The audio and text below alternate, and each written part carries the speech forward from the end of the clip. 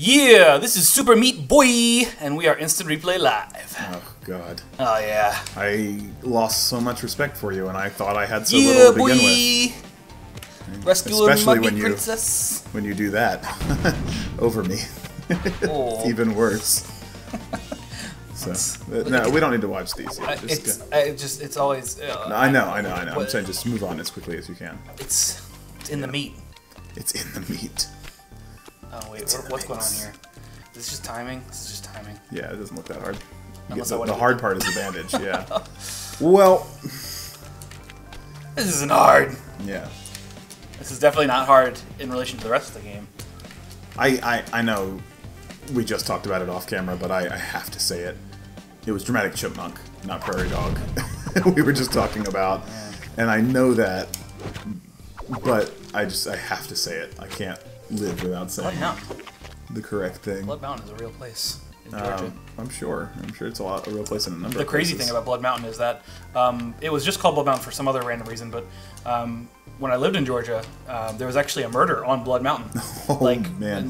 That sounds like a Dungeons & Dragons, adventure model. Murder on Blood Mountain. I mean, it was a hiker that got, kidnapped by a dude and then, went missing for a couple of days and her body parts were found in the woods. But, you know. Are you trying to suggest that I shouldn't make jokes about that? I mean, you have it. I didn't know the person. Yeah, exactly. I don't have a lack of empathy for this person, but... Well, you certainly don't anymore. It's... What? You can't empathize with somebody who's dead. Yes, you can. You can have empathy for someone, is what I said. Sympathy, I guess, if you feel like I need to be a little more accurate. It's not that I have a lack of sympathy for that person, but it is someone I don't know, and it is an event in the past. So I'm okay with making a joke about it. Alright, fair enough. Anyways, yeah, Blood Mountain, we're past that now. Sidewinder. Yeah, but we're not past it because it made me think of a very relevant story about Richmond, where many murders happen.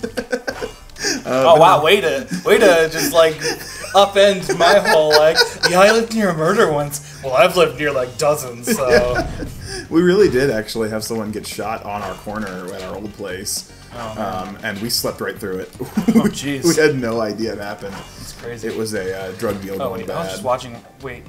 What? What just happened? You're just watching your own. You got a timer.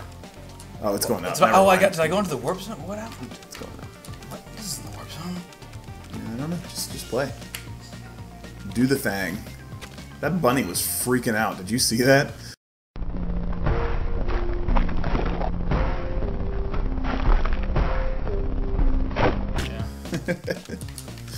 Yeah. Well. That's alright. Don't call me a whelp. Yeah. No, but we have a place in Richmond called Bloody Run.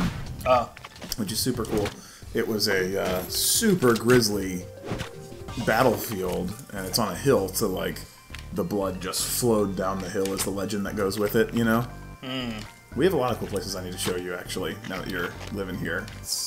There are a lot of local celebrities, too. And this is a perfect segue, because I actually wanted to bring these up. But I haven't introduced you to some of Richmond's lore yet. Oh, yeah. We have some great things. There's this guy named Eric Lannon, who is well known as a total bro douchebag, and the internet just loves to beat this guy up because he's like a rich kid who he's self-professed. He gets whatever he wants, and no one tells him no, kind of thing. So he's super douchey, sandals, shorts, flip-flops, walking around no matter what time of year it is, kind of thing. Very bro, you know? And he will just convince people to get entry into their house, whatever it takes. Hey, I have a job interview in town, but I have nowhere to stay. It's a really big job. Let me crash at your place for a couple of days. I'll pay you as soon as I get the job. Big rent money, you know? Stuff like that. And he convinces these people just to get in their houses, and then he just doesn't leave. What? Yeah. He is a straight up urban... I mean, and so I'm sure half of the stories about Eric Lannon that are on the internet are not true. because he has become this sort of urban legend status, but a number of them enough that he admits to himself in interviews are straight up true. He will, once he gets in someone's house, just be like, oh yeah, I called my friend to pick me up, if they're like pushing for him to leave. Yeah. And then he'll be like, oh, my friend just never showed up. Oh my goodness. And stuff like that. He will make whatever excuse. A total sociopath. I mean, yeah, he's crazy. So he's a good one. Did I ever tell you about Mad Dog? No. Is he a character in Fallout? Because he looks like a character in Fallout. That's Three Dog. Oh no! That's a different character. I had it. I just slipped off. Continue. Yeah, Mad Dog is a guy who used to live in the same neighborhood as us. I will say Mad Dog has passed away at this point, which is sad because we kind of grew to have a mutual respect. But the first time I met Mad Dog, he was in a wheelchair on the side of the street, maybe begging for cash, I don't know, definitely drinking.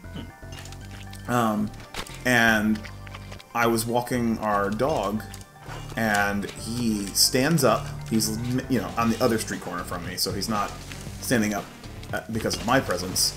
But he stands up, picks up his wheelchair, and throws it at an oncoming car. Whoa.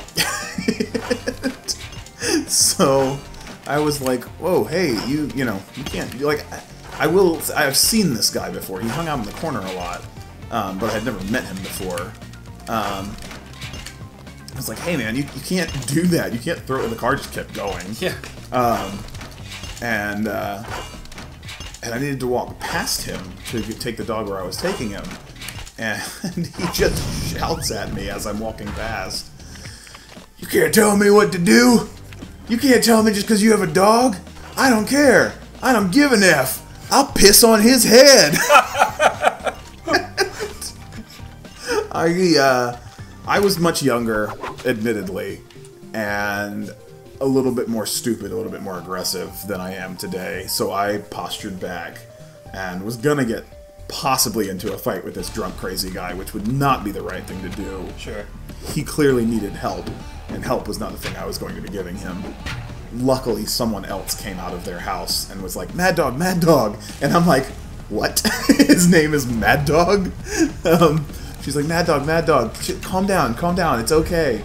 And she, like, managed to soothe him enough that he picked up his wheelchair from the road and sat back down in it.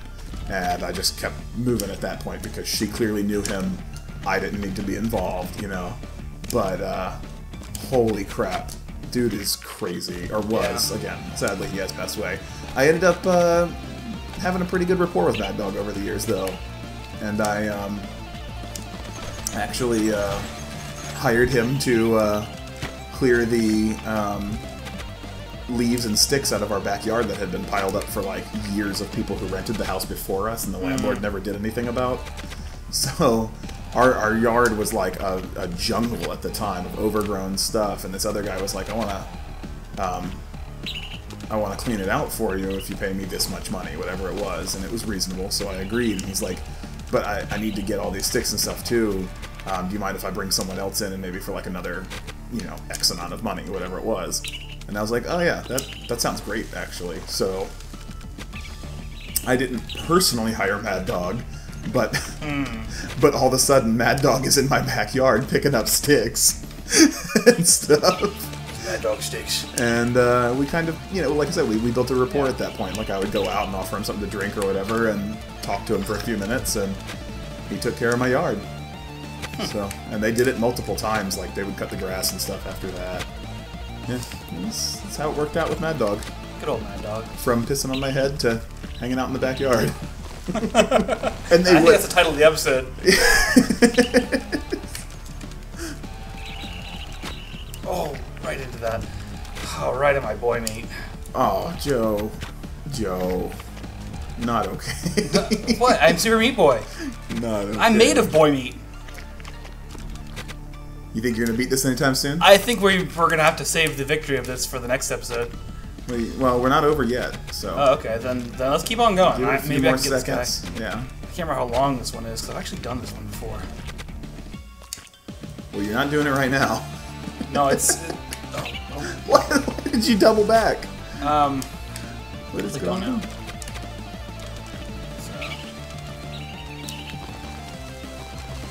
Alright. Well. Oh, right there. 3 more deaths. Starting with this one. You should give me at least... Nope. 2 more. 5 more deaths. Nope. You get your allotment, and then it's over.